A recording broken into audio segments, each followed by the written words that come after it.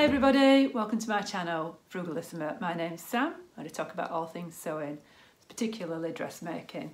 Today is day 47 of 100 days of sewing and I've got 5 tips to use masking tape in the sewing room.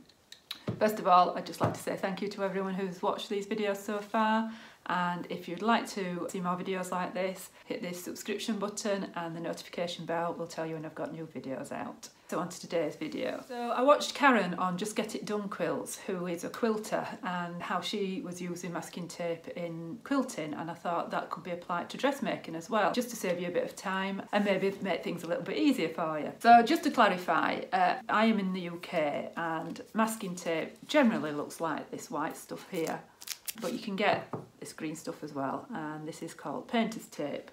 Now there is a cost difference in that the masking tape is usually £1.49 and this frog tape was closer to £5. So this is called frog tape and it's also a painter's masking tape. You can use either, but I think the painter's tape is slightly better in that it's a higher tack. It's just a bit more substantial, shall we say, for some of the jobs. Both of these are around about an inch thick and you can use whatever width you like. So if you are in the UK, this frog tape is actually quite easily available. We found this quite easily in a larger DIY store. My first one is to use it as a sewing guide, and this is one that Karen did shows how to do and quite useful for quilting because she's doing a lot of straight seams. In dressmaking you don't do so many straight seams, but still if you've only just started to sew and you're really struggling with getting your seams straight, this is a really great way of getting you used to your seam guide. Sometimes it's just easier to have something to butt up against, and I thought this idea was great. So take your craft knife, cut through maybe 5 or 6 layers, and then line up with whatever seam allowance you're sewing at. That's 5/8 of an inch there. And then if you've got a really long hem, it comes off right off your machine and you can butt up against that. So it's quite important that you get it straight on the actual line that you're aiming for, not too far to one side. So we're aiming here for 5/8 of an inch. That's pretty accurate. 5/8 of an inch, 5/8 of an inch, and 5/8 of an inch. So I think that's a good accurate way of doing it. Easy to pull off, doesn't leave your machine all sticky, and you can move that then doing a different seam allowance. Probably don't have to get it as thick as I've done. I would say there's probably nearer to 10 layers there than there is 5. And don't worry about the wrinkles, that makes no difference at all. It's this edge that's nice and straight. Other methods that I've seen is piling one on top of the other, sticking one on top of the other. If you cut it straight off the roll like this, it's just going to give you a better finish. I've seen many ways of using a variety of things as a seam guide, such as like rubber bands or like a hairband or something like that, but they do have a tendency to move. This method stops your fabric from moving about whilst you're using it. Because you're stacking your tape on top of each other, it just gives that little ledge for you to give it as a guide. You're not just following it on the machine, it gives you a guide off the machine as well. And I've never seen it done like that before, so I thought that was genius.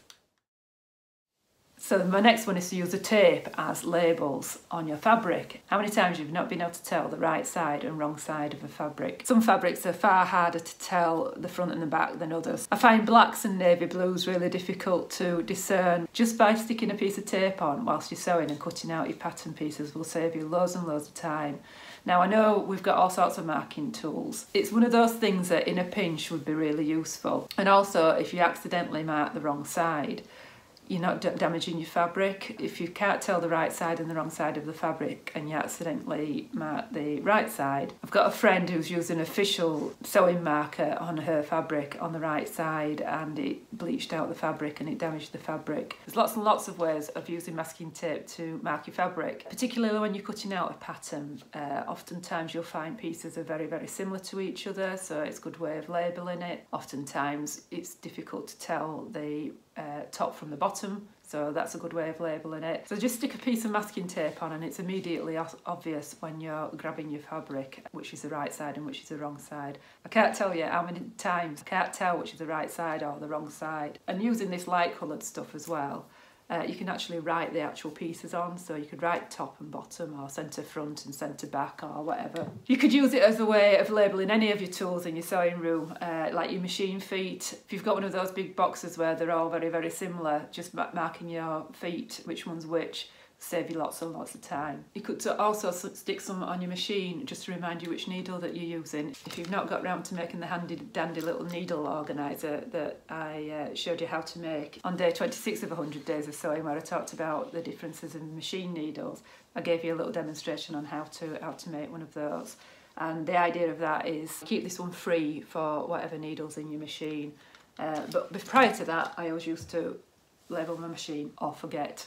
So yeah, the low tack on the masking tape it shouldn't damage your fabric. I have heard that some masking tapes have got acid or something in them, so just read the labels and make sure, but there isn't anything in this that's going to damage your fabric, and you're not leaving it there long term neither. If you keep the habit of putting it on the wrong side of your fabric, you shouldn't have any bother. Let me know below if you can think of any other ways of using masking tape for labelling in your sewing room.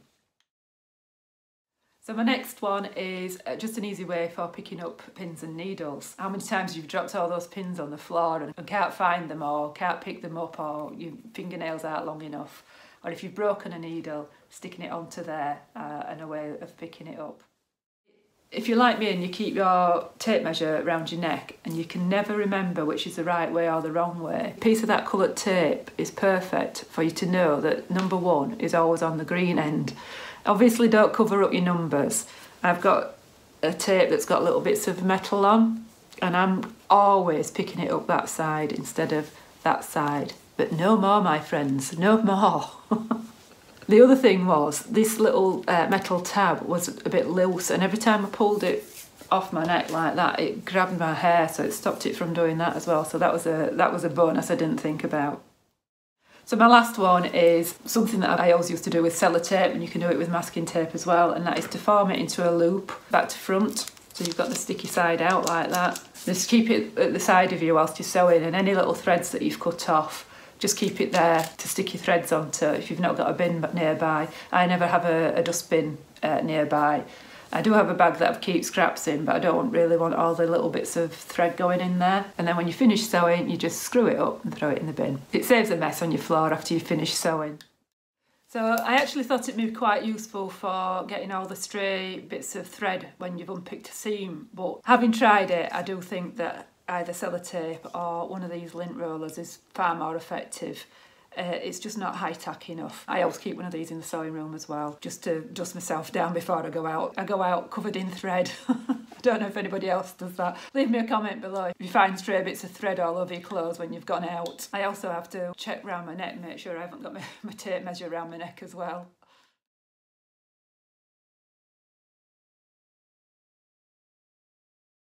Nah, not so great for that, is it? Best thing for that is one of these.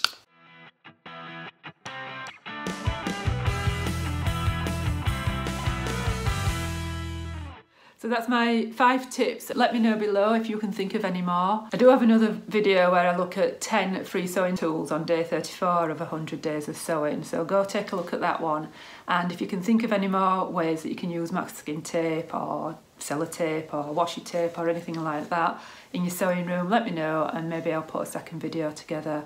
Or any little unusual items that you wouldn't normally find in the sewing room, let me know below and I'll put another video together for you. If you found this video useful, please consider subscribing, and if you hit the notification bell, that will let you know when I've got new videos out. Generally that's midweek. On a Friday I am doing Frugal Fridays, where I look at free patterns and discounts and any competitions that I've found that week. And on a Sunday I do plans, makes and reviews, and the occasional fabric haul. The 100 Days of Sewing series, I try to show how sewing can be accessible to everybody, if that's in terms of cost or techniques, and little videos like this. So if you click the notification bell, it will notify you when I've got a new video out. So that's it from me. I will speak to you later. Thanks for watching. Bye.